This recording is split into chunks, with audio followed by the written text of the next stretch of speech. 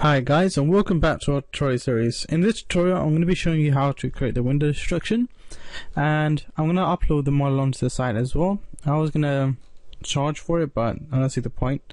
You guys can go download it and just follow along. I recommend you do download it before you start watching the tutorial actually. Let me just quickly sort something out. Alright, let's start. Right, the model comes in a folder called breaking window, and the one you want to drag out is called window break. It comes out really small like so. Just extend it so it's higher than the player, but the window isn't too high. I think that's about right. Okay, now you notice it's got two separate windows, one that's not broken, one that's all into parts like this. Now the first thing you want to do is you want to highlight every single object of the broken one, and that's in group 1, mesh 2 to 12. Hold select on mesh 2 and then click on 12. That should highlight all of them. Then go to component, physics, rigid body, then components, physics, box collider. Now when these hit the ground, they will fall through, most of them, because the colliders are a bit too skinny. So on the Z axis for the size, extend it to 0.19. That should be alright, and that's okay so far. Now select any of the pieces you want. I'm just going to select always the middle one, then go to components, audio source. Now the audio source will come with a folder. It's called window break. Attach that there, and when you start the game you should hear the breaking sound like so, and then you see the windows fall to the ground. Brilliant, beautiful. Alright, this needs to now become a prefab. Now when it becomes a prefab, it becomes a pain in the ass because you resize it again. So let's do that next. Inside the folder that you got when you downloaded, right click on it and create a new prefab. Now let's call this window broken parts. Before I do something, let me just check something. That's why. Click on window break and set scale factor to 1 and apply.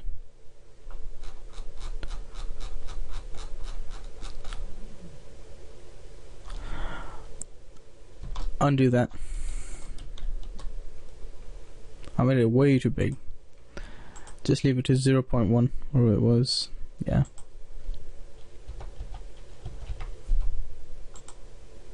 Okay, back to the original size.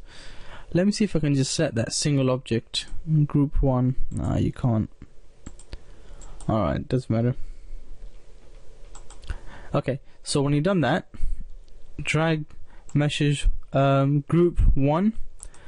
Just select group 1, nothing else, and drag it into window broken parts. Now you'll see it won't attach group 1. You don't need it, that's why. It will just take mesh 2 to 12, and that's what we need. Now the problem is, delete group 1, you don't need it anymore, and if you drag windows broken parts, you'll see what happens. They're so tiny, you have to rescale them again. So we can do that, that's not a problem. Windows broken parts, and there they are. The only thing you can see is the bloody audio sign.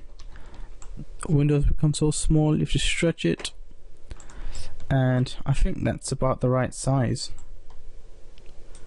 To make sure, just take your window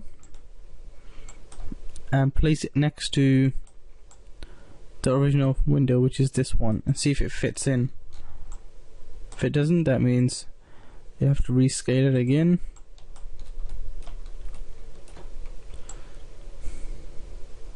Oh, it's a perfect fit actually. Well, not really. I can extend it just a bit more.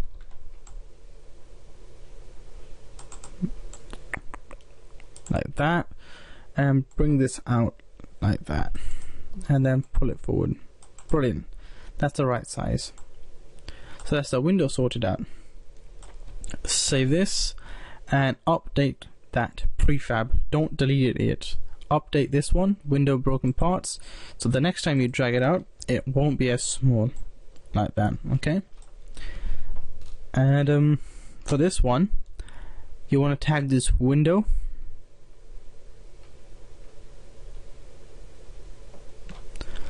If I can find my one window, where is it? Window. Interesting. Alright, let's add a new one. Go to add tag, and Windows there. I couldn't see it. Interesting. Yeah, add a window tag if you haven't got it.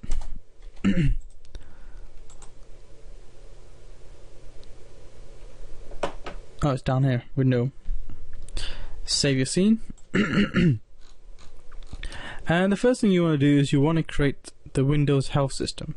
So go to your FPS script folder, right click on it, and create a new JavaScript. Call this Window Health System. Double click and open MonoDevelop.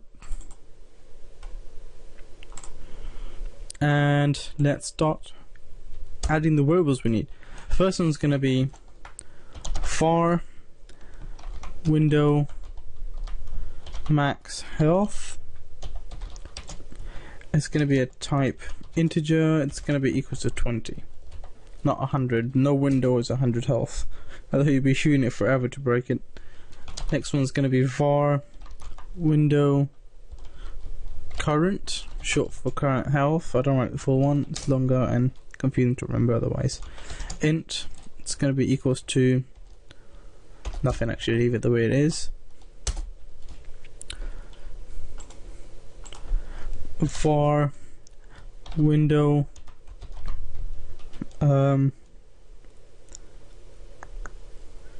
window current, pos, short for position, the current position. It's going to be a type game object.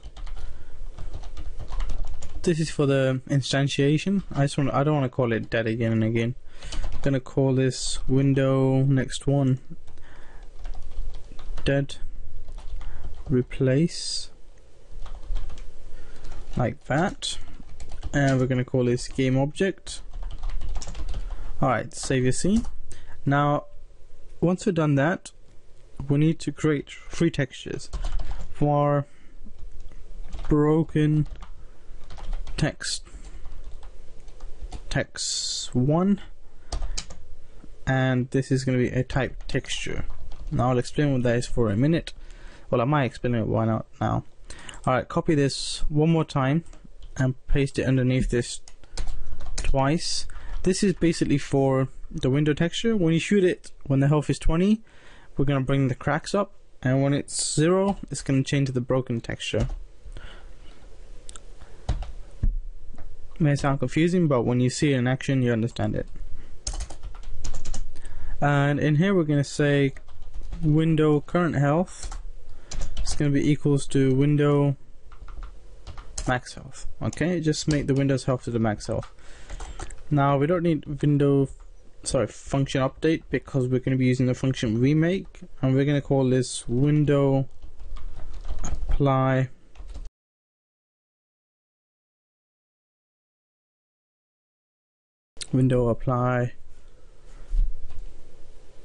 damage. Okay, that'll be alright.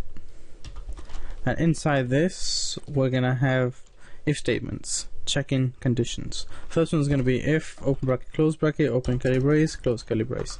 We're gonna say if the window current health is less than 0, then return back 0. So we can't go lower than 0. If open bracket close bracket open curly brace close curly brace, and this time we're going to instantiate something. We're going to say Windows current is less than or equals to 0, then instantiate. But before this, above this, just type window, oh come on, current minus equals damage. And I forgot to do that again. Alright, inside these 2 brackets, write damage. Oops. It's going to be a type integer, so int. This will become clear very soon. If you've seen the shooting tutorial, how to make a gun shoot, you'll notice what I'm doing. People who haven't, you'll see later on. Well, I do recommend before watching this tutorial, you go watch the shooting tutorial, because you need to use that for this. And otherwise you're going to end up getting yourself stuck. Right, now that we've done this, we're going to say instantiate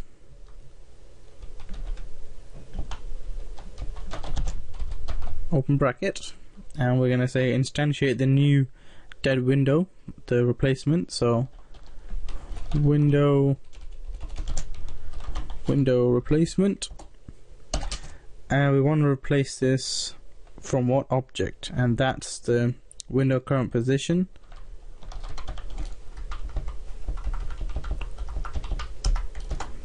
Dot transform dot position, comma, you can just copy that line again, paste it, and change the last one to rotation.